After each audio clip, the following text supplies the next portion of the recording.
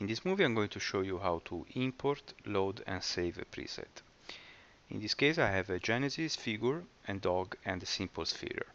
So I'm going to start to look at my hair, and when I choose to import an object, you see that all the available ones are listed here, and in this case I'm going to choose again the sphere. So when the sphere is available on the canvas, I can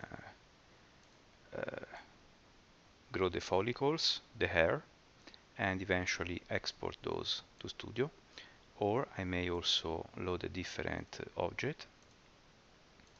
So in this case I just loaded the Genesis figure. Or what I can do, I can also load a preset for a figure. So in this example, just to quickly show how that works, I'm going to select the DAZ PAP. I'm going back to look at my hair, and I click on the load icon, and I'm choosing the DAZ Millennium PAP short for preset. So when I open it, you see that the PAP figure is loaded in Look at My Hair, and the guides are just about to be loaded.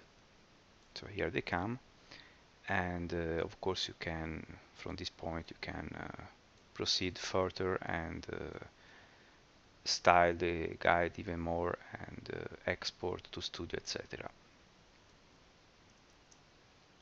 It's very obvious also that you can click on the save icon and type a name, and of course save the new preset